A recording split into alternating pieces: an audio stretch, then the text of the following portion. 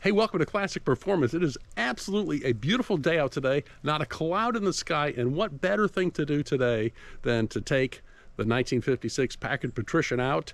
And what we're going to do is show you how the torsion ride suspension works, the self-leveling torsion ride suspension, and that is the thing that gives this car the legendary ride.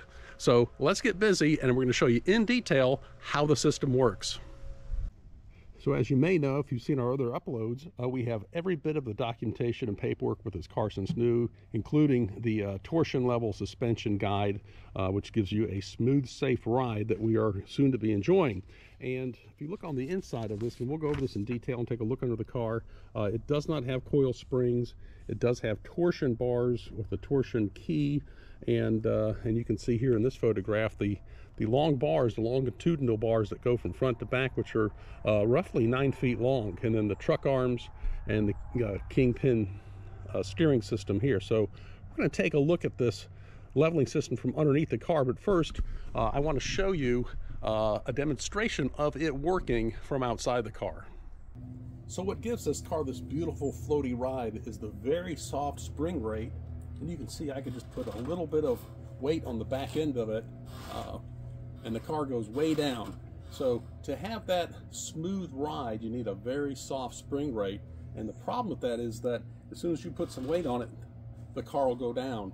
And what the torsion leveling suspension does is it has a big motor up there in the gearbox, and it turns the torsion bars based on a sensor to adjust the rear as weight's put on it. So I've got the system off right now. I'm going to go ahead and turn it on and put some weight on the back of the car, and we'll just see it operate in real time and in action. So what I'm going to do is I'm just going to kind of just sit right here on the back of the fender a little bit and see how far down it goes.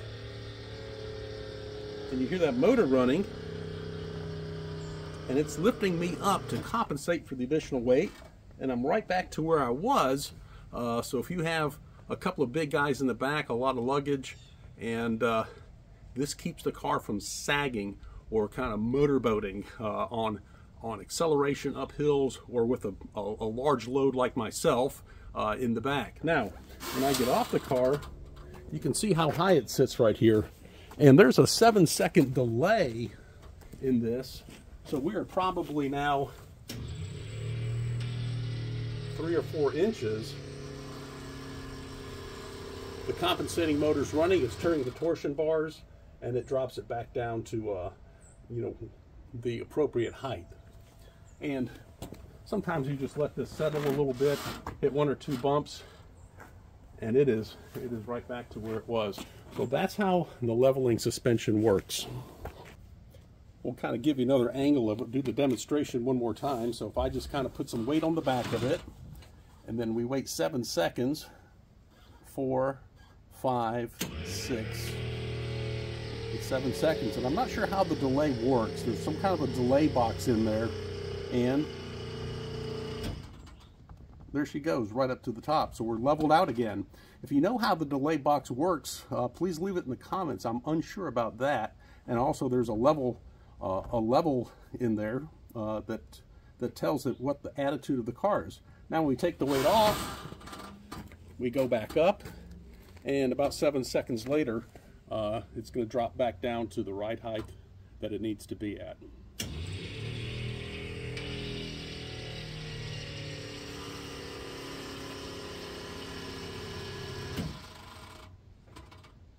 And that's how she works. So what we're going to do is we're going to take this car out on the road, take it to the shop, put it in the air, and show you the components from underneath.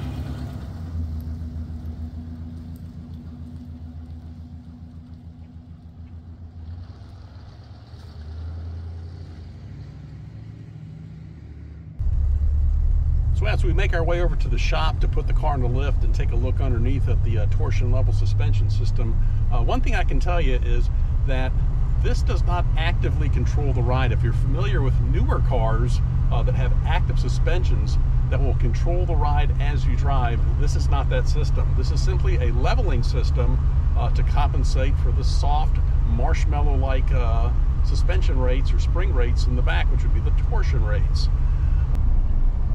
You know, another advantage of this torsion bar suspension is that it controls somewhat like a sway bar. The car does not lean from side to side in the turns as cars of the day did that had coil springs and leaf springs. This torsion system really keeps the car planted and gives it good road holding characteristics.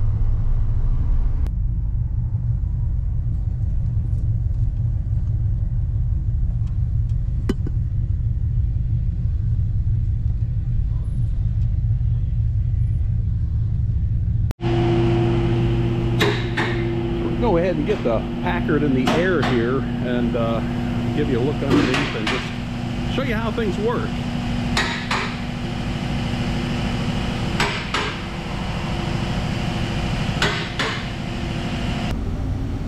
All right, so we're going to take a look underneath here and show you how the torsion bar system works. Kind of a truck arm right here, and this is going to be kind of hard to see. There's a lot going on under here, but let's go right to the action.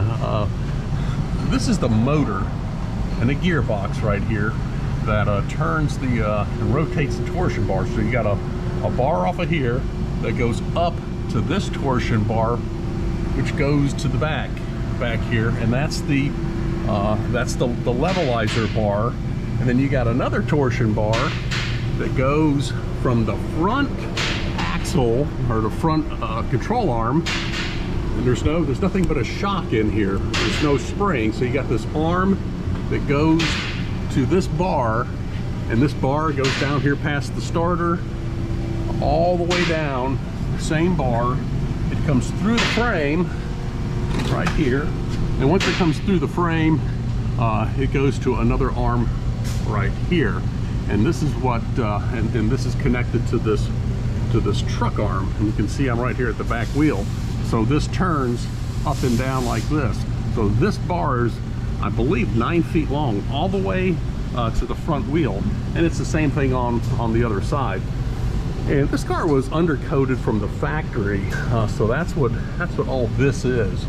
And then there's also, along with the system here, there's a level sensor, and I don't know where that is. And if you do, leave it in the comments. And there's also, and this might be it here, a 7-second delay timer. And I'm not sure how that timer works, but it does. So when you push down on the car, which you've seen, it takes 7 seconds before it levels. So that's kind of the gist of it, if it makes sense. I'll try to show you again here on the other side.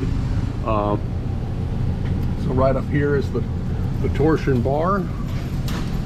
And this torsion bar comes over to an arm right here. Here's my front wheel. So this arm goes up and down. There's nothing but a shock here. There's no coil spring.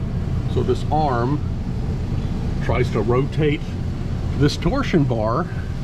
And this torsion bar, of course, comes back all the way down, keeps coming, keeps coming. This is the bar that goes from the front to the back. This bar here is the levelizer bar, which rotates to adjust the ride height in the back. But of course, this bar from the front, the long one, comes all the way back, comes through the frame, all the way to the back wheel here. And of course, the arm, which twists it, connected to what I call the truck arm here, just in front of the rear wheel. I'm going to spin around here and show you the back end of it. As you can see, there's no spring here. This is your, what I call truck arm, which General Motors was famous for in the 60s, pickup trucks and wagons and that sort of thing, with a coil spring.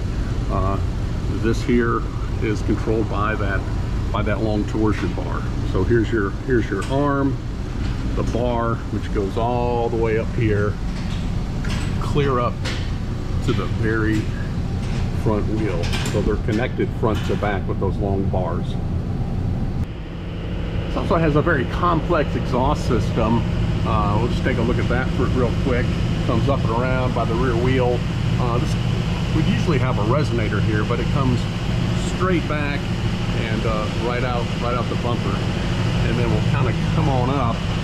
You can see where it jogs through the frame, comes around this way, goes along the torsion bar, back through the frame, and up. And it's an exhaust manifold. This one over here snakes around, back through the frame, comes out the frame, all the way back through the frame, the muffler, and it keeps going up and over the axle. And then here is the exhaust out the other side. Kind of looking at our starter, I think this is the Delco Remy. Sure enough, it is. You scrape this undercoating off of there, and there is the Delco Remy tag. You know, this undercoating is pretty robust, but I was able to scrape a little bit off right here, and you can see the condition of the frame with its original black paint on it even. So this undercoating did its job. It doesn't look pretty, and it attracts a lot of dirt, and you can't clean it, but underneath this undercoating you can see the original frame paint right there.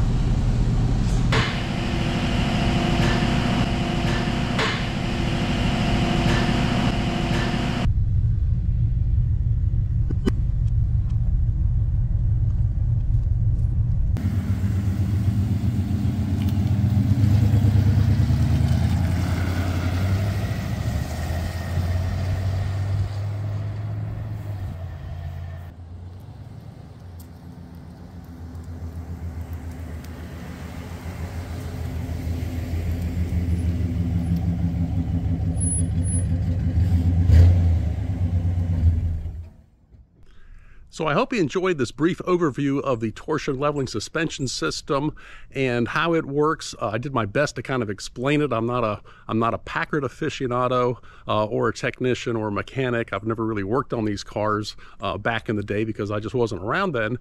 So leave something in the comments if you want to add to the discussion, or post some facts about the leveling system. Maybe some things I missed or I explained wrong. Always happy to be corrected and take feedback. So if you like the content, you like the video, give it a big thumbs up. We would appreciate your support to help us do more things like this. And this will kind of do it for the fourth part of the series on the 1956 Packard Patrician. Take care and have yourself a great day.